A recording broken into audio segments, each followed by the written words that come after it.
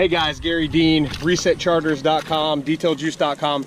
I'm out here with my beautiful girlfriend on my 2018 Sea-Doo GTX 300 Limited. I'm out here at Beer Can Island, Tampa Bay. We do tours out here pretty regular, and we tie up on the sandbar right here where we're at on the south side of the island. And I guess the point of the video is I want to show you my anchoring system. So it's not something that a lot of people talk about. I'm sure somebody else has done it before, but it's what I use because it's not only very inexpensive, but it's also fantastic. It works amazing, which is what the point here is. I'm sure the audio is shit here on this GoPro. It's a Hero 5. But anyway, you'll notice I have these airhead bungee ropes here. I also get these stainless steel carabiners from Amazon. But that is a umbrella anchor, sand anchor. It's exactly what you see here. Right here. Nothing fancy. It's a plastic umbrella anchor. So if you could take that out of the bag there, that'd be great. So it comes with this mesh bag. You buy them on Amazon. Inside of $7 you can get those. You can get them in white, blue, green, I'm sure assorted other colors. But it's designed to anchor an umbrella in the sand. So I looked at all the other auger anchors on the market, and I actually bought one from a company that works pretty good. But it was 50, 60 bucks. This thing was $6.71, I believe. Anyway, so this piece here I'm unscrewing, because you can see I have one in there. I actually bought two to keep in my ski to anchor front and back so she doesn't swing around. I mean, you've got a huge radius that this thing could swing around if the tide changes or current change. I don't know. Anyway, long story short, I generally do just the front, but I bought a second one just because.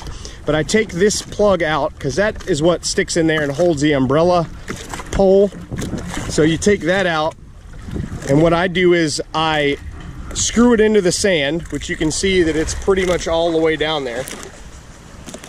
I screw it into the sand, and then you can either use a standard dock line, like something like this, and then do clinch knots, which is what you do on a fishing hook, and they're easy to get undone, but they basically, is it a clinch or a cinch knot? I'm not sure. Anyway, either way, that's what I was doing at first until I found these airhead bungees that I like now with those stainless steel carabiners.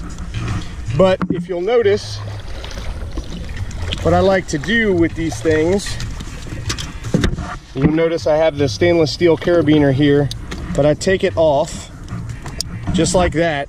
I screw this thing into the sand, and then, hold that please. Then I take the one side of this and I fasten it to the ski like so, and then while it's underwater I'll put this piece inside here. A beautiful assistant helping me out, and I'll take this guy here and, if I can do it with one hand. Yep. So strap that in, flip it over, pull it, and it's never coming out of there. So that's how I have it fastened over here in the sand, and it's literally never going anywhere. I mean, it really does a fantastic job.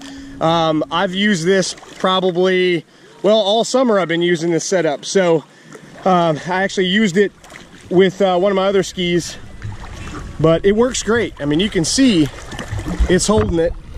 The current here at Beer Can generally likes to go to the east, as you see, and it does a great job. So anyway, so $7 for the actual auger anchor deal, the umbrella. So search on Amazon for umbrella auger anchor, and then, like I said, a standard $5-6 dock line would be totally sufficient but I just took it up, stepped it up a notch and got the bungee rope, the airhead bungee rope. I think that was $12, maybe less than that. That's the 5-footer that goes up to 7, I believe. And then I buy 4 packs of those carabiners. I'm pretty sure the 4-pack is $12 or $13, so you need 2 per system. But that's it. I hope I was able to help you guys with something that is literally the cheapest anchoring system for my ski. In fact, I've been using it with my 17-foot bow rider boat too, and it works awesome. Generally 2 works better on a heavier boat, but to fasten the boat here at the sandbar is amazing with that setup, and it's the most inexpensive setup that I have found that works flawlessly every single time. So anyway, that's it. And that's for me. That's all for me today out here at Beer Can Island, Tampa Bay. So thank you guys for watching. Check out DetailJuice.com for any of your detailing product needs for your Sea-Doo. We have my brand new ceramic acrylics line and my brand new Marine Series for specifically for the brand new CM Tech material and any other surface you want to put them on.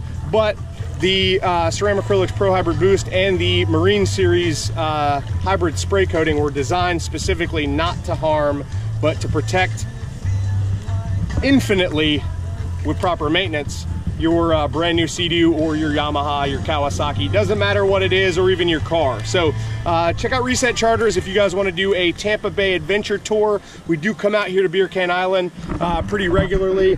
Generally those tours are Friday, Saturday, Sunday. And we give you a lot of free time on the skis, and we also hang out at the island a bit. So 813-846-4406 if you want to book a tour, ask questions, or check out some products. Thanks for watching, guys. Have a great day.